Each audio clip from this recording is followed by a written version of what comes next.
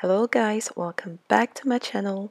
This is your host Stephanie, and today we are making 3 special salads. Not only these salads are full of vitamins and nutrients, they are also packed with proteins, healthy carbs and fats. You should give these salads a try if you're looking for a low-calorie meal and something to keep you full for a couple of hours and give you lots of energy. Our first salad is a garbanzo or chickpea salad.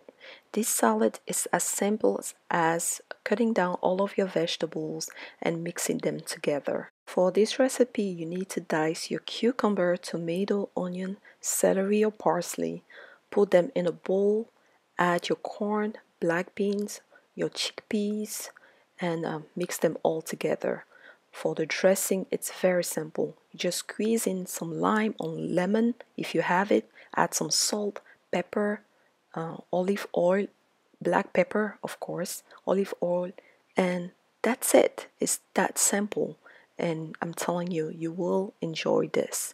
You can also add a little bit of sugar if you want something sweet.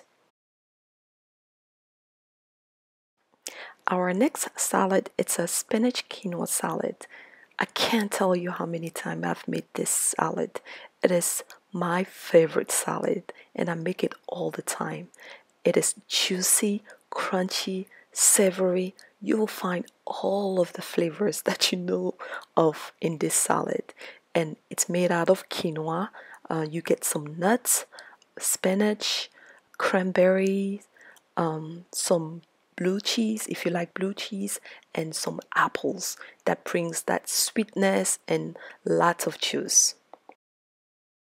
The first thing you need to do is to cook your quinoa according to the package.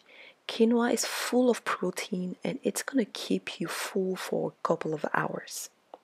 While your quinoa is cooking, you should start preparing the dressing.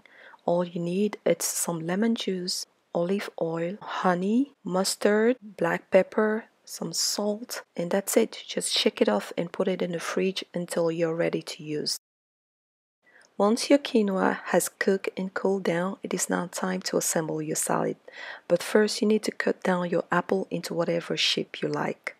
You should start with the spinach at the base of your plate and add in the other ingredients like your quinoa, your diced apple, your cranberry, your raw pecan or pecan, and your cheese. I use raw pecan because I want to get the full nutrition and vitamins that it offers. You can choose to toast them and it will be delicious. After all is done, you just drizzle down the dressing and voila! Your salad is ready. Our third and last salad is a chicken shawarma salad. This salad was inspired by my chicken shawarma recipe that I uploaded about a few days ago. You should go and check it out to find all of the spices that I used to marinate my chicken. For this salad, all you need to have is some romaine lettuce, some tomatoes, cucumbers, and onions. Here I use pickled onions, but you can use fresh onions if you like to. Assemble all of your ingredients on the plate, and when your chicken is ready, cut that down and then put that on your plate too. For the dressing, I use balsamic vinegar.